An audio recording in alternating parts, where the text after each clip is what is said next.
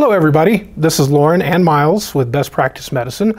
Today we're going to be demonstrating how to apply and acquire a diagnostic quality 12-lead ECG.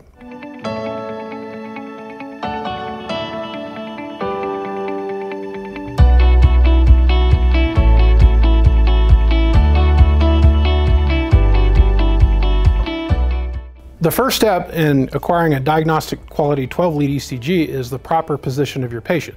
Ideally, your patient should be in a supine position. However, some patients cannot tolerate this. If that's the case, you can put them in a semi-Fowler's position, which is acceptable as well. For the purposes of today, so we can adequately show you the proper chest electrode position, we'll be sitting Miles up just a little bit higher than we would normally. Whichever position your patient is in for the EKG, just remember to repeat that position for any follow-on repeat EKGs you may acquire.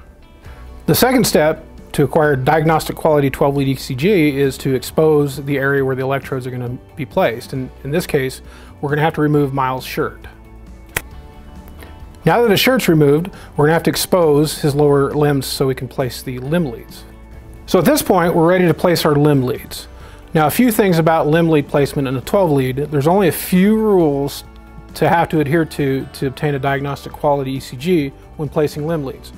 Number one is you want to make sure that your limb lead is on the limb, that it falls between the shoulder and the wrist. The other rule about limb leads is that you do not want to put them over bony prominences, such as the elbow here, or over large muscle groups. That's just going to increase the amount of artifact. So at this point, I'm going to identify probably this area right here to place my limb lead, at least my left limb lead. Now I'm going to make sure that my right limb lead, I'm going to make it in a symmetrical location, so about the same location on the right hand side. The same rules apply for the legs. Below the hip but above the ankle, staying away from bony prominences and large muscle groups. In this case, just due to access to Miles' legs, I'm going to go ahead and put them here just above the ankles. Now that we've identified our limb lead electrode placement sites, we do need to select a package of electrodes. In this case, our electrodes are in date. This is a 10-pack. We'll be using all of these for all of our lead placements. They are in date, so presumably that we do have conductive gel that is not dried out on these, which is important. The other thing about these electrodes, these differ in style from EKG machine to EKG machine. These are more for the pre-hospital type of EKG monitors. In hospital, you might find a tab style. It doesn't really matter the style of EKG electrodes. Placement and acquisition of the 12-lead and the principles of that remain the same despite the manufacturer. Now that we've selected our electrodes, we're going to turn our attention to proper skin preparation. The first thing to consider is the amount of body hair. In this case, with large amounts of body hair, that's going to affect the adhesion of the electrode and transmission of the signal through the electrode. You're going to want to take a razor, oftentimes it's a disposable safety razor, and remove the hair from the skin. The other thing to consider is the oils left on the skin as well. If you take an alcohol pad and rub the area where the electrode's going to adhere, that will remove the oils from the skin. And in some cases, you might have an excessive amount of dead or dry skin. That will also affect the signal acquisition for your 12-lead. In this case, you're going to grab a 4x4 or gauze, and you'll rub the area 10 to 12 strokes to get just a little bit pink, and that maneuver will remove the dead skin and improve the quality of your 12-lead ECG. So at this point, with our skin prepped, we're ready to apply the limb leads. I'll take my electrodes, I will open them up.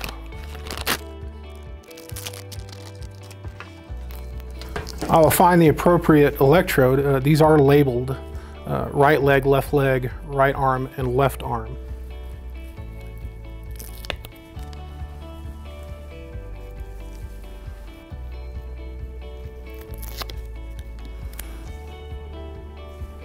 Let's go here.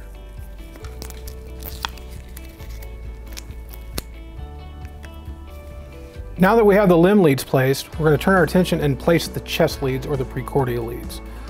Unlike the limb lead placement, the chest leads must be exact. So there's quite a few rules to chest lead placement in order to acquire a diagnostic quality 12-lead ECG. The first landmark that we need to find in order to place our chest leads is the fourth intercostal space. We can do this two ways. The first way to do this is to locate the angle of Louis.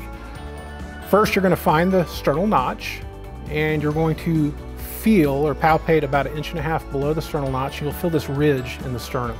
This is the angle of Louis. It's the junction of the sternal body and the manubrium.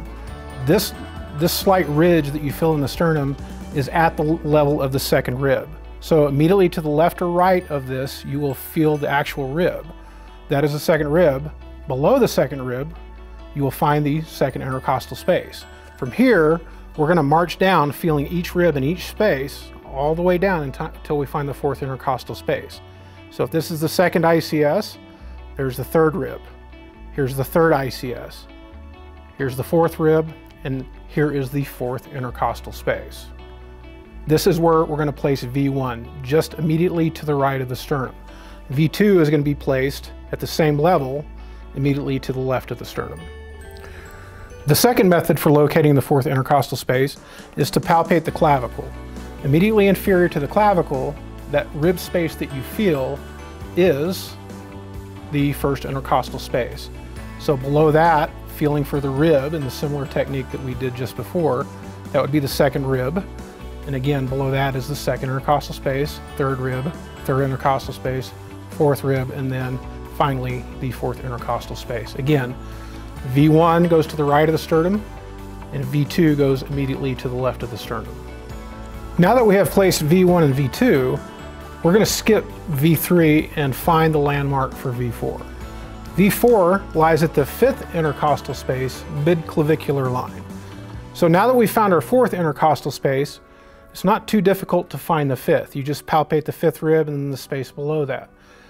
What we're going to have to do now is to find the clavicle. And what we're going to do is establish the full length of the clavicle and basically split the middle difference.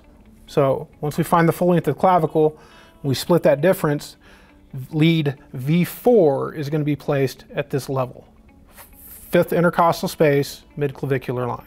Now that we place lead V4, we're going to skip V5 and place lead V6. V6 lies at the level of lead V4, but it's at the mid-axillary line. Miles, would you go ahead and lift your arm up? At this point, we're going to have to estimate where the mid-axillary line is. And by the name mid-axillary, it's mid-axilla. So if you locate their axilla and just draw a line directly down, this is your mid-axillary line. So what we're going to do is just march it perpendicular to the mid-axillary line, and that's where lead 6, V6, is going to be placed. It's important to note when placing V6 that it does not follow the fifth intercostal space. You want to be perpendicular to the mid-axillary line. Now that we have placed V1, V2, V4, and V6, we need to place V3 and V5 because we skipped those. And this is just a matter of splitting the distance equally between the electrodes that we have placed. So lead V3 goes halfway between V2 and V4, and V5 will be placed halfway between V4 and V6.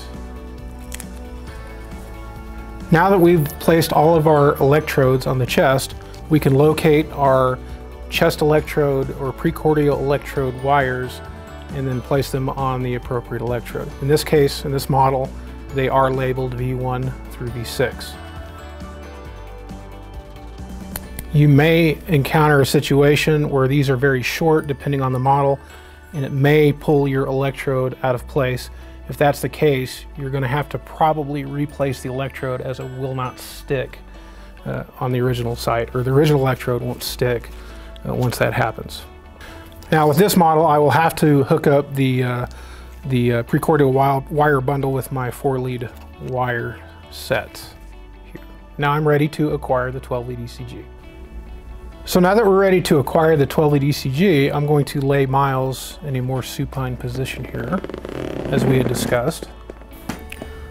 In addition, we want his upper and lower extremities uncrossed. We want them relaxed to not cause any muscle tremor. So if you can put your arms down at your side, we'll go ahead and relax the shoulders. We'll make sure the legs are not crossed. If their hands are resting on a metal bed rail, we want to make sure that that's not happening. Also, there can be interference from portable electronic devices. So if you have phones or anything like that, you might want to set them a little farther away from the patient. That way it won't affect the quality of your 12-lead. On this model, I just simply press the 12-lead button and it's going to acquire the 12 lead. And so during this time, you want your patient just to remain still. Don't hold their breath. They just need to breathe normally.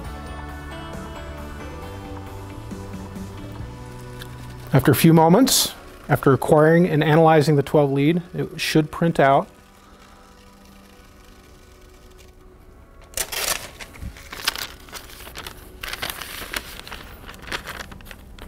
And there you have a diagnostic quality 12-lead ECG.